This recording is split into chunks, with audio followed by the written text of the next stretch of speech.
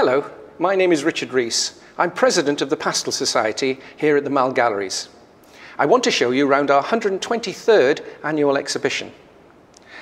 The theme this year is Fresh Eyes, and here we have a group of paintings by young artists who have submitted under that theme. Some of them abstract, some of them detailed, and some of them figurative. And this variety is what we're looking for in fresh work that we get from non-members. But we do have a lot of members' work here, of course, and I want to show you a few examples.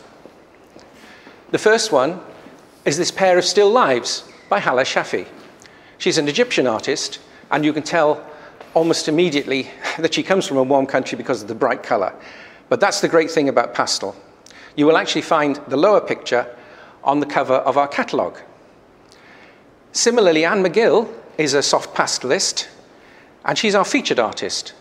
But her take is slightly different, far more somber, moody, and very, very sensitive. These are very popular works of portraiture. Now I'm going to show you one of our landscape artists, and you'll see the contrast again. Here we have 4 landscapes by David Bramold. They're large works, but they're very fine, and you'll see a mixture of detailed work and broad areas of color, all done in pastel and pencil, showing the flexibility of the medium. They're almost photographic, but they're not. They are works of art. There's a lot of interpretation there. Now I'm going to show you our studio space. Welcome to the East Gallery of the Mall Galleries, which is now the Pastel Society Studio.